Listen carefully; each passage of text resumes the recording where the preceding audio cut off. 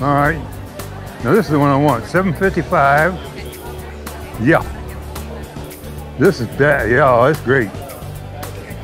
95-year-old Pearl Harbor survivor Jack Moore watches in virtual reality what he actually lived on the morning of December 7th.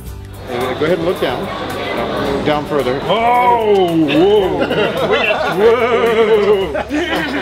Tell me it's a lie. And then there's a... With high-tech goggles and a virtual reality app by Pacific Historic Parks, the images of planes in the sky and battleships on fire come to life.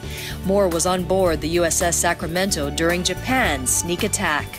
The first few minutes I looked up into the sun and I said to myself, this is going to be my last day alive. It's a rich 75-year history now made for millennials. The Pacific Historic Parks held a reception at the Pearl Harbor Visitor Center where visitors can virtually tour the attack on Battleship Row, walk the decks of the USS Arizona, and visit the Arizona Memorial.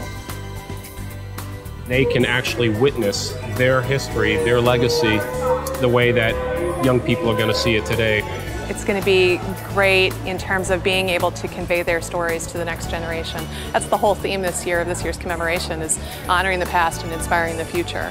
And that's what motivates 96-year-old Pearl Harbor survivor and Kailua resident Al Rodriguez. I like to tell my story so they can pass on the story to the next generation, so they know how many of these brave men and women, what they did to save our country.